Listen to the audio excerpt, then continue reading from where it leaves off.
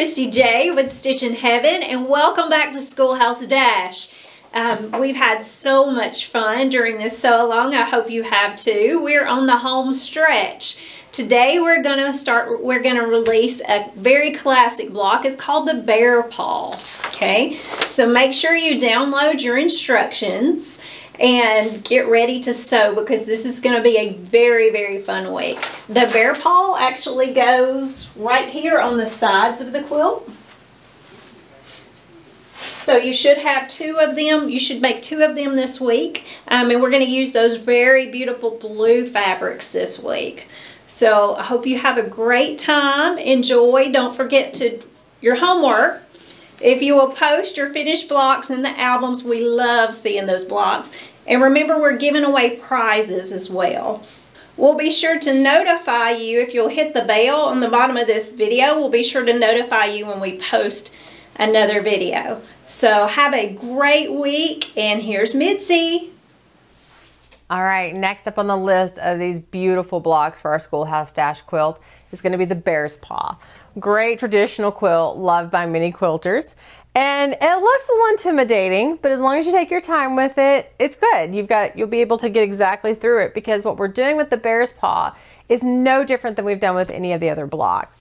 Now, our Island Batik fabrics we were using in this one, which are always beautiful. We got the bluebird, my icicle, the ocean I love.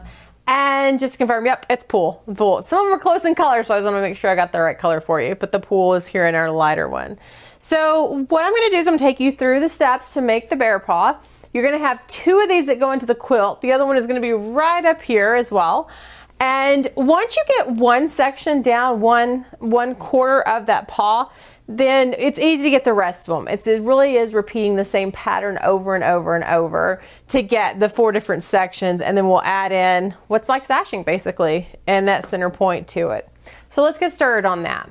Now your first step is going to be working again on a half square triangle, something we've done plenty of times with the other blocks. So you're going to take one of the ocean and one of the icicle. And I'm going to draw my line on the icicle because it's going to show up better with my pen. I use the Air Erase pens from Sew Line, and this one is perfect for my little creative grids from Stitch in Heaven.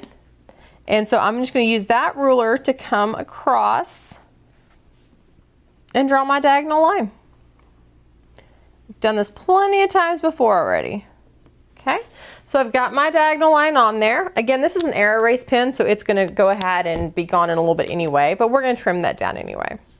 I'm going to put it right here on top of my ocean, just like we've done with plenty other blocks. And again, I'm going to stitch a 1/4 inch seam on each side of that diagonal line.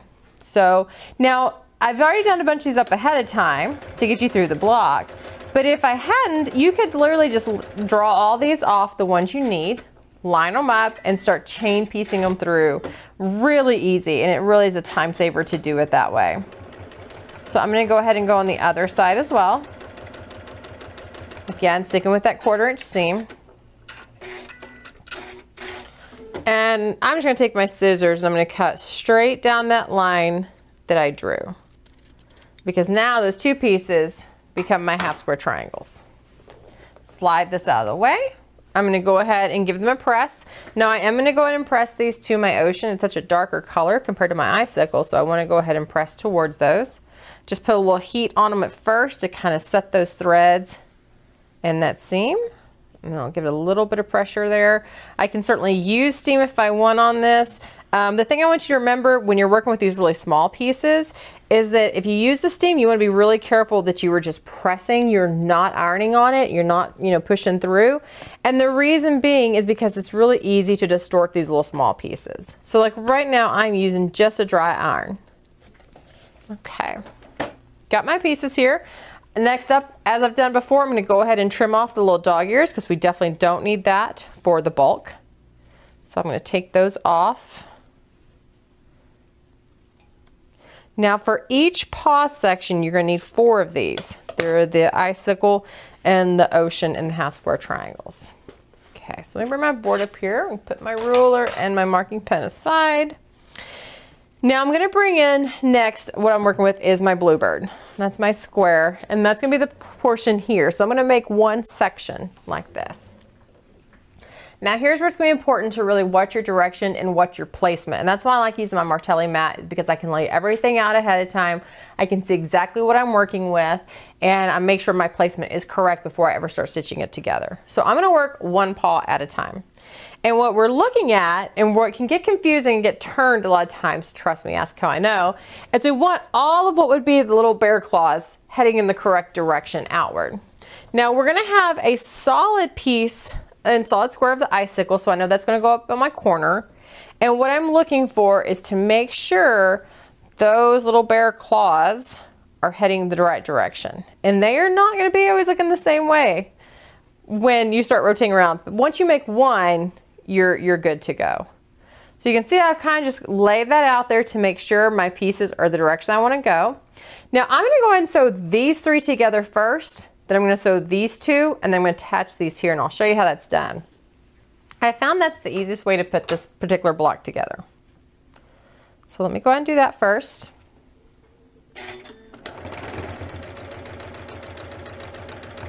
So there's one. Okay, and then I'm going to take my solid and go ahead and put that onto that little claw part.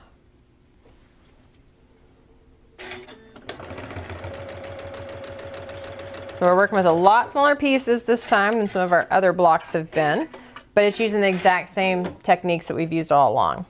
Now I'm going to go ahead and do these two pieces together here. So I'm just going to put one around top of the other, making sure my claws are still pointing in the correct direction, and stitch in that 1/4 inch seam.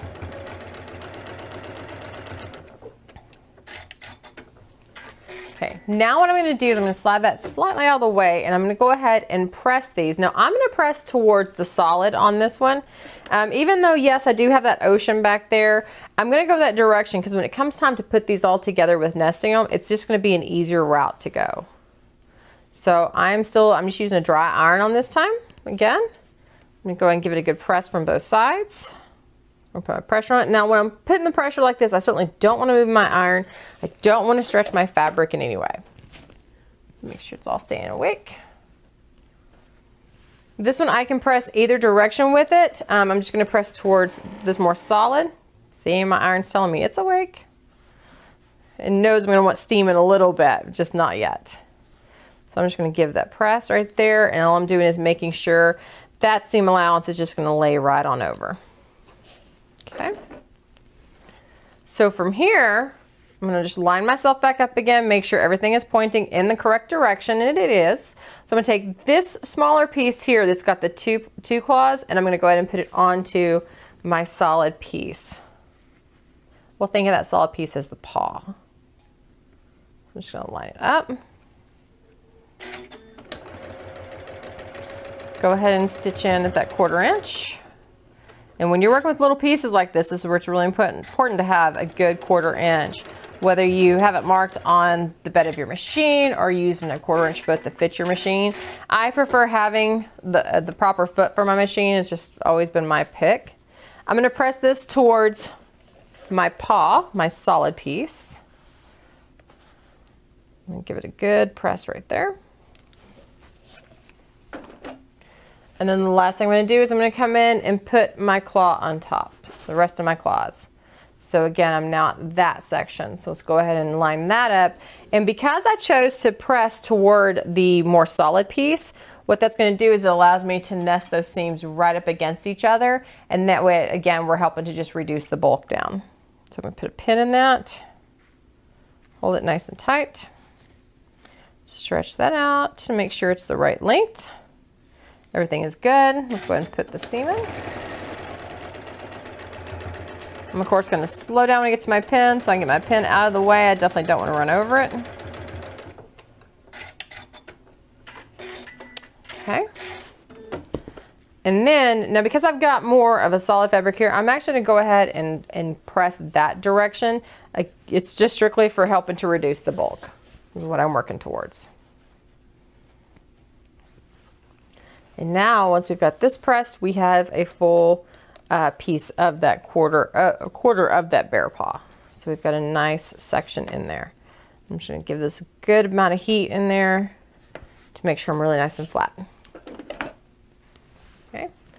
Now I've gone ahead and prepped my other 3 to go with this block so that they are ready to go. And what I can start doing then is just laying these out, because these are going to be the corners of that block. So just going out each direction. Now next up, I do have my ocean, my little square of ocean that's going to go right in the center. So I'm just going to lay this out, just do a rough layout. And then with my pool is my brighter sashing style areas. I'm just going to go ahead and stick those in there as well, because I want to make sure I've got everything laid out just like it needs to be. And this is going to go together really quick once we're at this stage. I'm just going to lay those out. So I definitely like my layout. Everything looks good. It's where it's supposed to be. So what I'm going to do is treat this like it is rows. So I've got paw, sash, paw, and then do my centers and then do the same thing. And that way it makes it go a lot faster to get these together. And then I'm going to go ahead and put my pool in here first.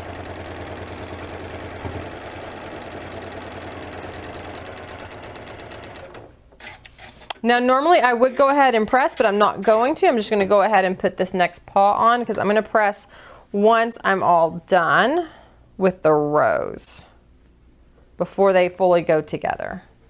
So these are smaller pieces coming all together. I'm just going to go ahead and stitch those in. Now you do have a lot of small pieces coming in together, so just make sure you're lining up nicely. So that's going to get that section done. From here, I'm going to go ahead and do my center. Just line that up. Small little piece of ocean in there just to help accent that whole set of bear paws.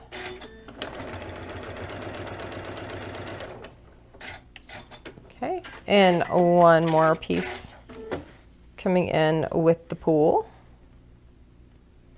Again, the pool and the ocean are coming together.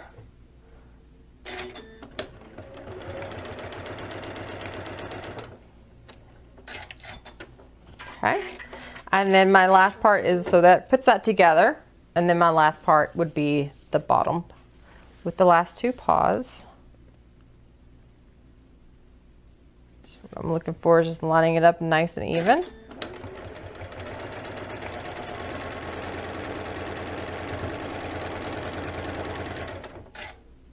Take one more stitch on that.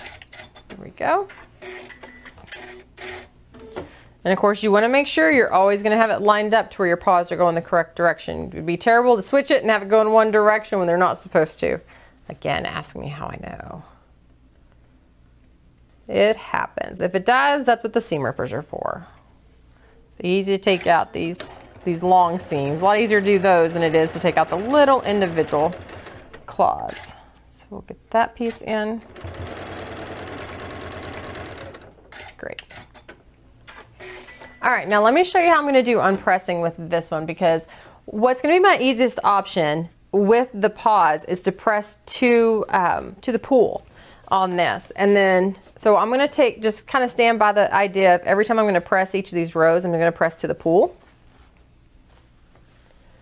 which is that little sashing area. Okay. So there's one. Same way, I'm going to do this very carefully with my little center, because again, we're not working very big pieces, and I'm just going to slide my iron easily up into there and give them both a good press. My iron is wide enough, I can get them both at the same time. I'm just going to flip and get from the other side as well. And then same idea on what would be the top row, is go ahead and put that in, pressing for the pool.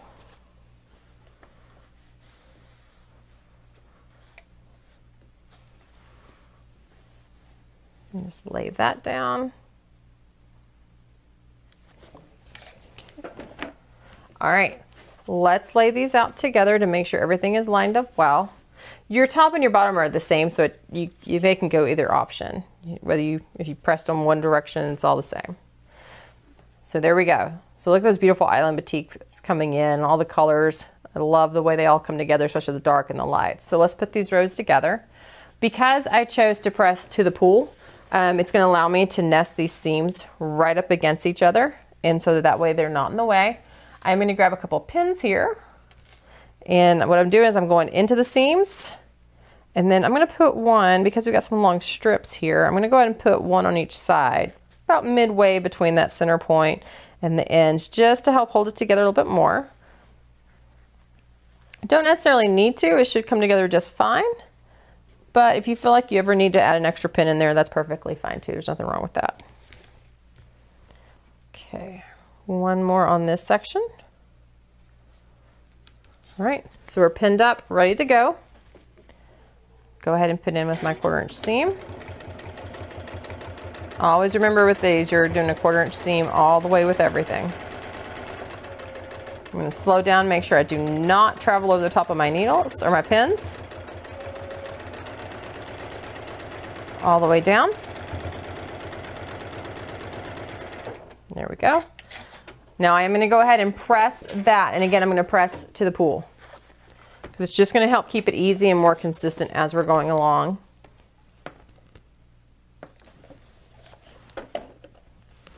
Go ahead, and I've got enough heat there, I can kind of give it a little hand press before I bring my iron back. Just get it start laying the right way. I'm going to give it a little bit of steam, not a lot. Just going to put a little bit in there just to encourage that to lay down and stay down nicely. Last piece is going on. Doing the exact same thing I did with the first one. We're going to nest those seams right up together there in the center. Put those pins in.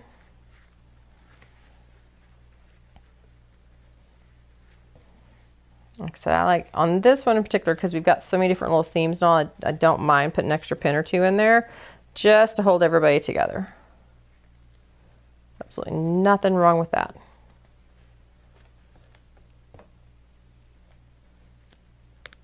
Okay, everybody's in. I'm going to go ahead and make sure my corners and my ends are lined up. And away we go.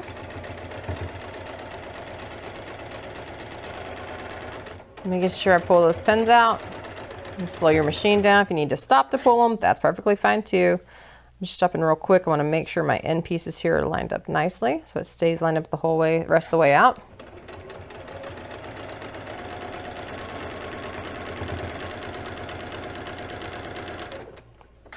Exactly where I want it. Go ahead and cut my threads. Again, I'm going to press to my pool.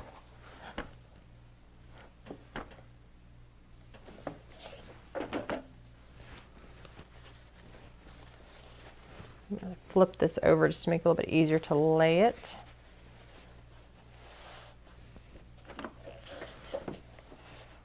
Give it a little bit of steam there. Doesn't take a whole lot.